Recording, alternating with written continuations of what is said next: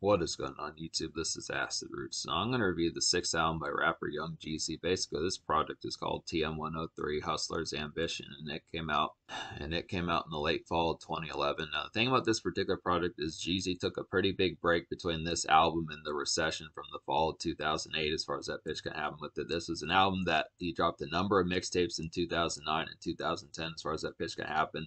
Originally, this album was supposed to come out in 2010. It got delayed a number of times. Just there were a series of promotional singles that Jeezy dropped off this particular album to help promote this album. It's just kind of the concept that not all of them showed up on the particular album, and some of them showed up on the deluxe edition. But I would definitely have to highly recommend getting the deluxe edition because this album is a classic here.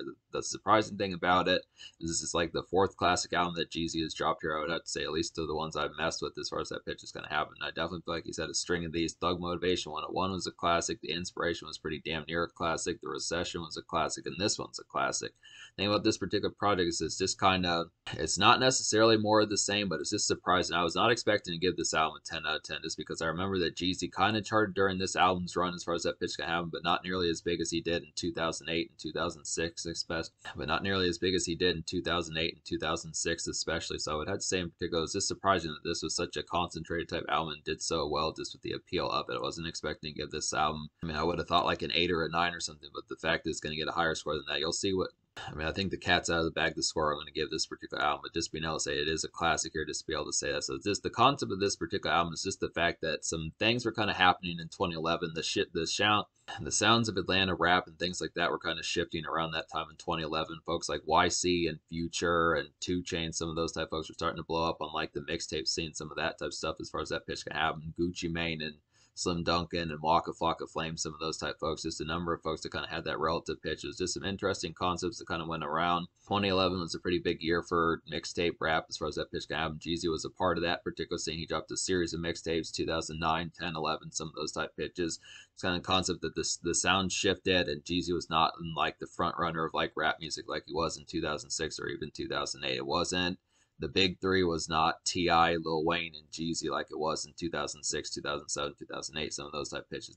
The tides had started to shift there just for some new sounds. Like Future was one of the bigger rappers out of 2011. 2 Chainz was definitely pretty big around that time.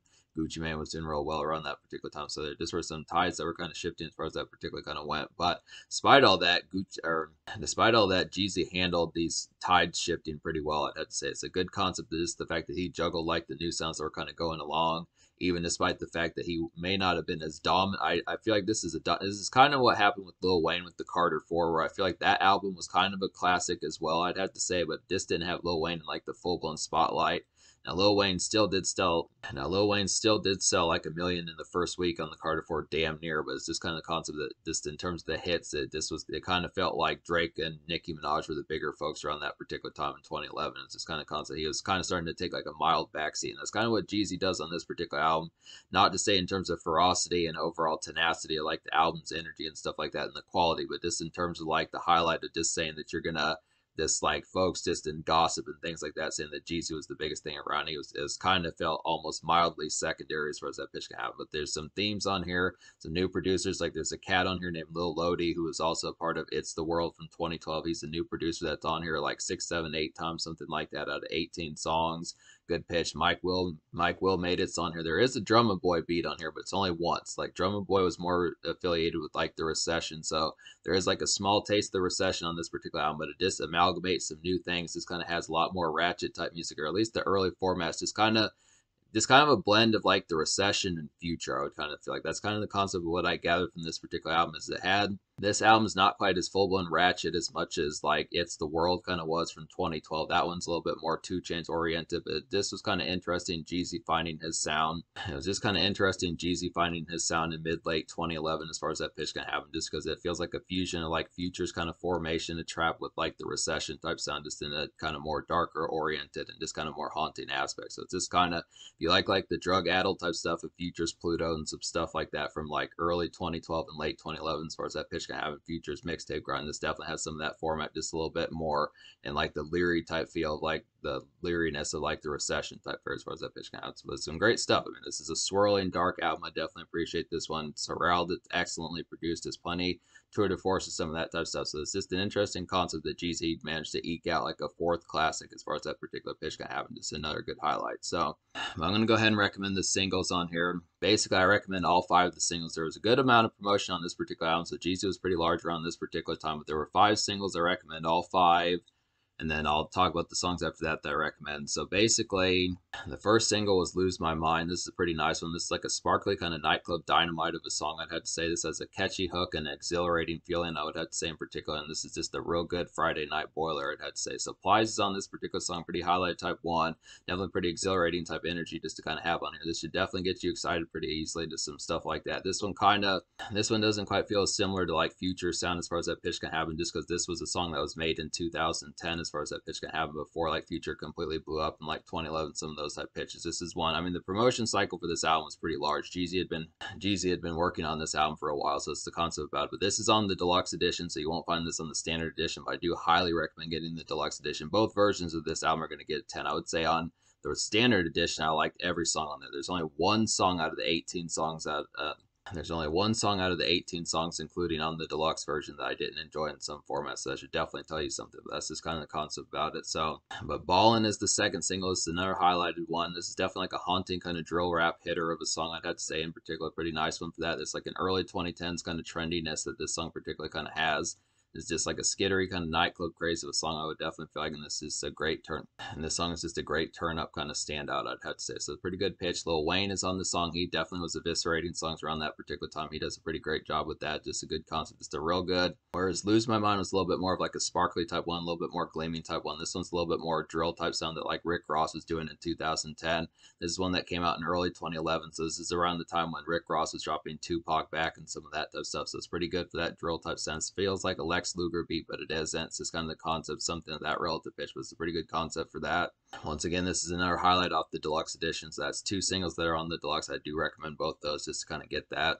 The third single is Fame, and this has T.I. on there. This is a pretty good highlighted one also. This is like a gravelly kind of trap pop tune, I would have to say. It's pretty similar to like B.O.B.'s Airplanes, I would definitely feel like. And this is just a good commercial template that this song particularly kind of has. And this is just some dark kind of evening makeshift, I'd have to say. So it's a pretty dope concept. Get this particular song. Definitely appreciate this one. This is just kind of, this feels like a Jim Johnson type beat. I mean, it is. I think it was produced by Justice League, but it's just kind of the concept of just getting... It's just interesting, Jeezy kind of amalgamating like some trap pop. This feels like it could have, Fame feels like it could have been ripped out of the Recession days, just minus the fact that B.O.B.'s Airplanes came out after that. But it's just the concept of getting like something within a pop rap type approach or a trap pop. I feel like it's just interesting that Jeezy kind of did trap pop because it's a good concept to get something that's trap, but also commercial enough to kind of have that appeal of crossing over to something like that. Future later did that in 2012, but it's just a good concept to get something. So I definitely feel like the Recession from 2000. Because I definitely feel like the Recession from 2008 needed a song like this. It's too bad that this song didn't chart better because this is a pretty nice one. T.I. works pretty great on this song too. So Jeezy really had some excellent songwriting on this particular album. It's interesting that he got to the 5th single because the last time he did that was in 2005 with like with Thug Motivation 101, I'd have to say. I Do is the 4th single. This has Jay-Z and Andre 3000 on this. It's a pretty highlighted one. This is like a vintage kind of Don Cannon-like mixtape Jeezy of a song, I'd have to say in particular. This reminds me of 2000s trap, I would have to say in particular. Pretty great concept for that. This is just kind of a retro nightclub outing pizzazz of a song, I'd have to say, and this is just an overall pretty solid song. So apparently this was originally like an Andre 3000 song. He was going to use it for like his solo album that just never came out, but just the concept of it, this works as a pretty good... Definitely reminds me of like some mixtape type fare. It just feels like the Can't Ban the Snowman days from Jeezy or Trap or Die type days from Jeezy as far as that pitch kind of happens with it. Just some great stuff there to kind of get. Very retro type tune. Just kind of a good reminder of what Jeezy was up to just around that time back in the mid 2000s as far as that pitch kind of happens. Just, I mean, it's a recent one. It's kind of, if you were possibly a little bit younger for like the 2000s Jeezy as far as that mixtape type fare and the DJ Drama and Don Cannon type days, this is kind of a more recent one in like the early 2010s that has that retro kind of pitch for him as far as that pitch kind of happens. But it's just a good highlight. Definitely appreciate this one. This very throwback type song that works pretty well. Leave You Alone's a great single. This is the 5th single. This is a definite highlighted one. This is like a glistening kind of night out flash of a song, I had to say in particular. This has a fantastic neo hook on here. This song has a fantastic neo hook on there. I'd have to say this song has some good swagger and refined outing fun. This song has some good swagger and it's some refined outing fun. I'd have to say about it in particular. So this really has like a swirling type beat. Just really appreciate this one. This is probably one of the album's best beats in terms of like commercial. This is probably one of the album's best beats in terms of like commercial flash and just overall like pizzazz just about it just within that aspect. It's a real synthy type one that works pretty heavily. It's a real good night out type one just for that commercial type appeal. This one's not as much trap oriented, but it works pretty well for that sort of appeal. Real nice ladies tunes for us that pitch can have. So it's a real trendy type one. That's kind of the concept about it. So to talk about some of these on here. Yeah, basically, like I was saying, out of 18 songs on this particular album, there's only one song I don't recommend, and that would just be, it's on the deluxe edition, but it doesn't matter much because the other 3 songs I recommend quite heavily on the deluxe. And the only song I don't recommend out of the whole album is just Never Be the Same. So Never Be the Same is just kind of a limp, kind of half-baked kind of beat on here. That one just didn't add up to much. It's pretty much like the only dud on this particular album. It's the only real one that I didn't vibe with in some sort of connection towards, I would have to say in particular. But I basically recommend the whole album. So yeah, this album's going to get a 10 out of 10. Just to basically say that it's just a real inspired kind of Jeezy that just works pretty well. This would have to say in particular, it's just got a ton of stuff to say and praise about as far as that pitch kind of happens. So I'm going to go ahead and recommend some of these songs. So OJ is a pretty nice one. This has Fabulous and Jadakiss on there. It's a pretty good pitch for that. It's like a swirling kind of dark tempest of a tune. I would feel like this has a great hypnotic kind of like, this is a great hypnotic nightlife highlight, I would have to say in particular. And this is one of the album's best beats in particular. I would have to suppose pretty well about that. And this song is just one that snarls. So it definitely has some great lyricism on here. It's a pretty nice one. I like that Jeezy keeps up with Jadakiss and Fabulous as far as that pitch can have with it, just as far as that kind of goes. This is just an overall highlight one. Definitely needed more songs like this before. I think if there had been a song like this on the Recession, this would have been a pretty nice one. Not to complain about the Recession, that's a classic album, but just to be able to say this is a good variation. I like that Jeezy basically adapts to some of the trends of like the early 2010s, but he tries some new tricks on here as well. It's just some good concepts to get some of these just to kind of be able to say that. It's a good pitch of that. Super Freak is a pretty highlighted type one. This has 2 Chainz on there. This is definitely a classic type tune. I would have to say this is like a revved up kind of nightclub gem. I would have to say in particular, this song should get you pumped pretty well overall. I'd have to say this is just like a thrilling kind of shot in the arm. I would definitely feel like, and this is just good for a crazy outing kind of time. So it's definitely easy kind of outing type fare. Just stepping out, kind of having some exhilarating type times as far as that pitch can have. So just some great stuff. This song feels like some mixtape 2 Chainz, I would have to say in particular. It's just him back on his 2011 type vibes as far as that pitch can have. So it's 2 Chainz, just kind of, it's 2 Chainz with some of that lyricism and punchlines that he kind of has just within that pitch. Some good stuff. A real surprising highlight on here is Higher Learning. This is definitely a terrific type song. This is like a terrific smokage cut, I would have to say in particular. This chorus just gleams. This is just a beautiful chorus on this particular song. The cat who did this hook is really excellent on this particular song. It's a great one. This is kind of an in-between, take a load off kind of smoke tune, I would have to say in particular. And this is just a great unwind kind of gem, I would feel like. So just kind of in particular about this one, it's just it's an easygoing kind of smokage type one. It's a little bit different from typical kind of smokage type fare. Just not one that feels, this is not one that really feels rugged and stuff like that. Not necessarily one that's just kind of, just like edgy and stuff like that. Just really kind of feels lackadaisical and just a little bit more here and there, just kind of more refined residential, some of those type pitches as far as that particularly kind of goes along with it, but it's a pretty excellent one. Trapped is a pretty highlighted one. Definitely like this one. This one is pretty, Trapped is the same type of pitch as Fame is. So if you like that particular song, Fame, just minus the fact Trapped isn't like B.O.B.'s Airplanes, but it is that same kind of work shift type haze. So this is like a dreary kind of evening malaise of a song, I'd have to say in particular. This is similar to Done It by Jeezy off the Recession. I would have to say a pretty good concept for that. It's just some anguish kind of work shift, I would have to say. It's just kind of some anguish work shift commute, I would have to say, and it's just a pretty stellar song. So I definitely appreciate this one, just in particular. It's a real highlight to one. It's just interesting to get some of these work shift type tunes on here. I do feel like some of the previous albums didn't have as much work shift as far as that pitch can have, maybe like Circulate or some of those type ones off the Recession, but once again, it's interesting that Jeezy had some new angles to try out and they worked. It's just some pretty good concepts for that, so it's a nice one. 38's a pretty nice one. This is on the deluxe edition. It's like a ramped up, kind of more rugged, hardcore trap type tune, I would have to say. Pretty good for that in particular. It's like a good night out and kind of city hopping traverse kind of. This is a good night out and city hopping kind of traverse song, I'd have to say in particular. And this is just a good song to smoke a sweet to. I feel like this is kind of this would definitely be a more residential type fare just within that pitch of kind of smoke. It's just things like that, just walking up the block, some of those type pitches, just in the neighborhood, just getting snackage, some of those type pitches, just smoke a few, just that sort of pitch, just within the concept. But it is kind of a more hardcore type trap tune, I would have to say. It's not quite as recreational, but I would just listen to it just within a smoke session and just getting snackage, some of those type pitches, just some of those type atmospheres. But it does have Freddie Gibbs on there, who was kind of an affiliate of Jeezy for a good while as far as that pitch can have just some good concepts. But this is kind of a more hardcore type trap tune just within that pitch. So that's the concept. But All We Do is a pretty highlighted one. Definitely appreciate this one. This is like a woozy kind of ladies trap tune, I would have to say in particular. It's like a lyric kind of sluggish. This song has some lyric kind of sluggishness and like a softer approach, I would have to say in particular. This song is just a good residential traverse bop, I would have to say. So definitely a good residential hangout type tune for ladies as far as that pitch can happen. It's just a lackadaisical type one. This is another type of one that I would have liked to have seen on the Recession. This is another type of one that probably should have been on the Recession as well as far as that pitch can happen. But definitely it's just a good concept just to get both of these particular albums. The Recession's a classic, this one. The Recession's a classic, this one is as well as far as that pitch can happen. It's just some good kind of just a good kind of woozy type one, just a haunting kind of pitch just within that relative atmosphere. Just kind of smoke one with some chicas as far as that pitch can happen. Just some good stuff there. Way Too Gone's a pretty highlighted type one. Way Too Gone's a nice one. This is like a good Future / Jeezy kind of fusion of a song, I'd have to say. It's like a taste of new age kind of 2010s trap that was kind of happening around that time in late 2011, mid 2011 as far as that pitch can happen. The stuff that was going on with the Atlanta mixtape, some of that type pitch. It's just kind of a druggy the song is just kind of a druggy but also haunting nightclub type hit, I would have to say. So Future works on this song pretty well, as does Jeezy. It's just a good concept of kind of getting a little bit of both, like those styles that were going on, or getting a little bit of both those styles that were going on around mid-late 2011 and early 2012 as far as that pitch can happen. This works pretty well within that. This is kind of one of those songs where Jeezy kind of realized Way Too Gone was one of those songs where it was easier to notice that the sounds were shifting as far as that kind of pitch was happening on the rap scene as far as that pitch kind of went with like to Atlanta type sound as far as that kind of went. But this is kind of the concepts. I like that one.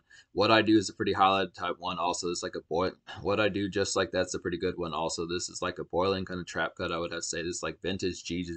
This song's like vintage Jeezy feels, I would have to say in particular. This has like a haunting kind of. This song has like a haunting drummer boy beat, I would have to say. It's a good smoke a few type tune. I would definitely feel like for some social times, I would have to say. This is a good smoke a few cut for like a social time, I would have to say in particular. So that's a nice one. This really feels like some Recession type fare. I do feel like there were mild traces of like the evolution of I feel like songs like What I Do were like mild traces of like the Recession type feels as far as that pitch can have with it. This is definitely an evolution of that particular album. It's just kind of the concept of it being like a fusion of Recession and like some newer sounds, but it works pretty well just within that concept. But this is definitely like a retro type one. Just being able to say some of that. Waiting is another highlighted type one. This is like a great morose and kind of leery intro, I would have to say in particular. This reminds of like this reminds of like the Recession's gloom, I would have to say in particular. This is just like some vintage Jeezy, I would definitely feel like, and this is just a captivating and kind of sweeping type song to kind of get in particular. Really appreciate this one. Just a great intro to kind of kick things off. Pretty similar to like Hypnotize off the pretty sweeping type one, like Hypnotize off the inspiration as far as that pitch kind of kicked off that particular album. So it's a good concept to kind of get that one. This one's for you is a pretty biting type song. Definitely like this one. This says Trick Daddy on there as well. This is like a scathing kind of real talk. It's like a scathing kind of real talk highlighted, I would have to say in particular. It's a pretty nice one. This is definitely like a menacing kind of beat, I would definitely feel like. And this has an emphatic feeling overall, I'd have to say. And this song has an emphatic feeling and hitting lyrics, I would have to say in particular. And this is just a pretty dope song. So I definitely appreciate this one. Right down to the production, right down to the lyrics on this particular song. It's just a pounding type one. This real biting type song, real scathing, just stuff like that. This really works pretty effectually.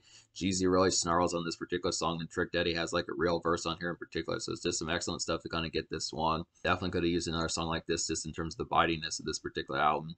And then Nothing's a pretty highlighted type one. This is like a jazzy kind of mid-paced vanilla club times of a song, I'd have to say in particular. This is like the song is like a basic bop for some good jive and glamour, I'd have to say in particular in this song. And this song definitely gets things started well, I'd have to say in particular. So it's a pretty type, so it's definitely a pretty glitzy type one just to kind of get. I definitely feel like Nothing and Everything has some pretty similar type productions. They're both pretty haunting type ones, just within a more vanilla club type sense as far as that pitch can have. Just some standard bops for just some outing type fare just within that relative pitch. Just some good ones to kind of get just for like that outing kind of pitch, just for a standard night out, regular kind of evening as far as that kind of goes. And then Everything's another highlight type one. This song would be another vanilla nightclub pounder in particular, I'd have to say about this one. This is like a good companion with Nothing, like I was saying, good pitch for that as far as that kind of goes. And this is just like some night out bravado, I'd have to say, and this is a pretty thrilling song. So it's a pretty nice one within that pitch. Definitely appreciated some of these. Just kind of the concept.